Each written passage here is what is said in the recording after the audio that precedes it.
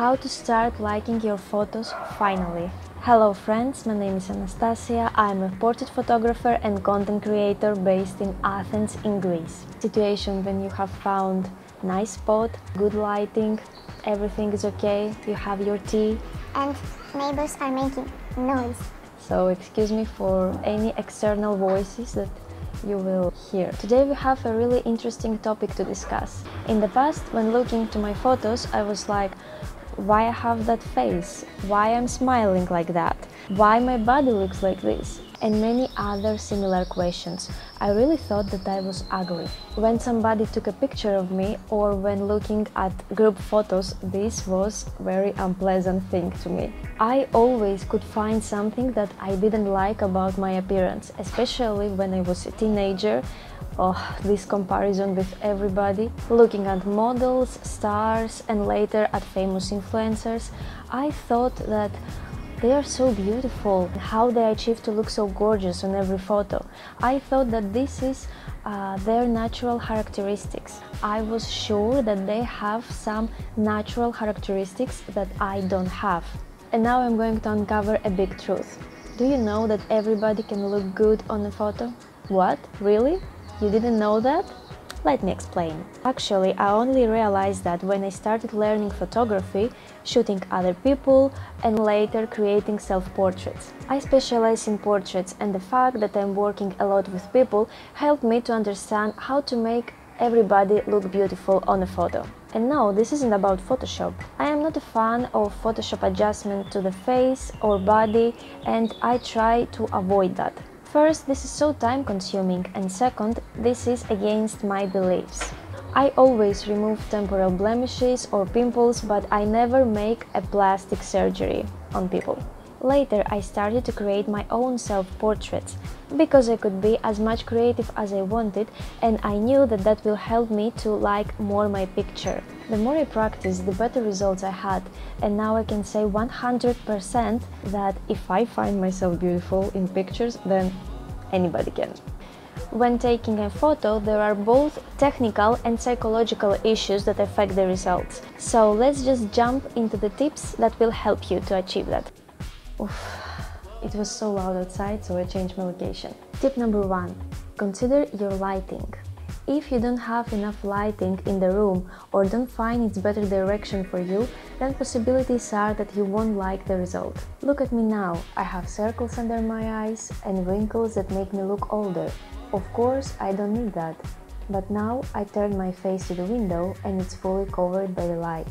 All face parts are highlighted and I look better.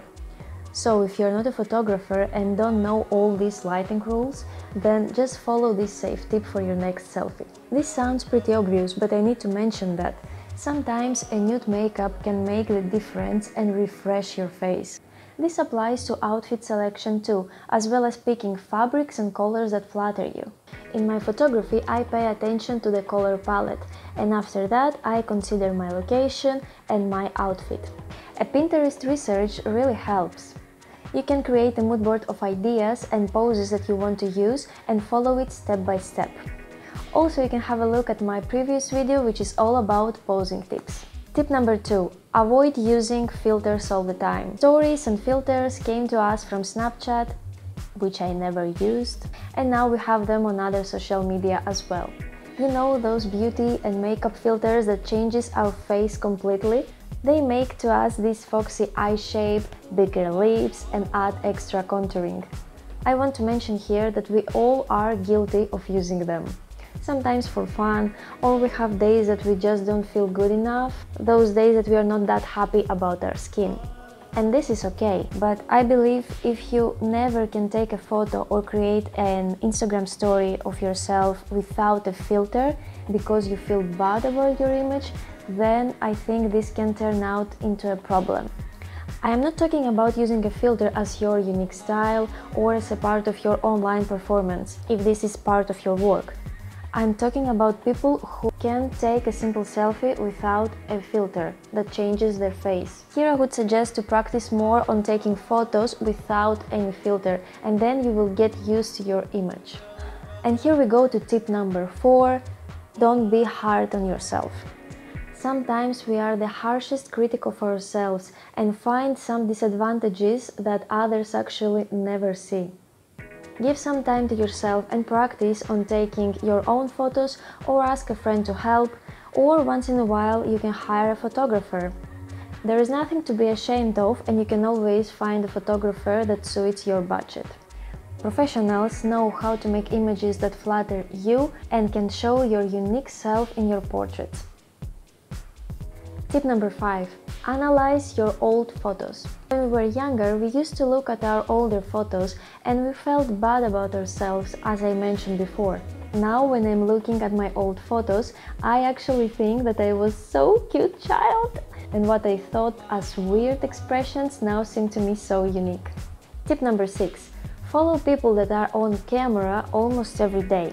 When you're following your favorite bloggers and influencers, you may notice that most part of the day they are simply dressed or even without makeup. This is actually a trend that started not that long time ago, which I found very good. This trend is about accepting yourself. A lot of people actually have this belief that we should accept ourselves as it is and we don't have to look the same. I think this is all about the type of influences that we have every day and the mood that they create to us. At the end of the day, your mood is what is important. And I guess we are on our last tip: add your personality to your photos. You can see out there photos of people that look basically the same, and this is boring. Sometimes you see a profile, yeah, it's beautiful, color palette and etc., but you're thinking, should I follow it or no, or it's the same with the previous one? But imagine if you visit a profile and see that every picture has its own personality, a unique style the creator added, then you probably will stay tuned. What is it that only you have among your friends, your family, or your community? And bring it to the people. Your personality is the key in content creation, because only you can pay attention to something and show it in a unique way in your photos. I believe that's all for today. Write down in comments what is your tip that makes you feel better in photos, or if you're just starting in this journey. I am interested to read your thoughts. If you enjoyed this video, put a like on it. If you're new here and interested in content creation and photography, then watch my other videos and you will probably like them too. And maybe subscribe? I don't know, maybe? See you soon!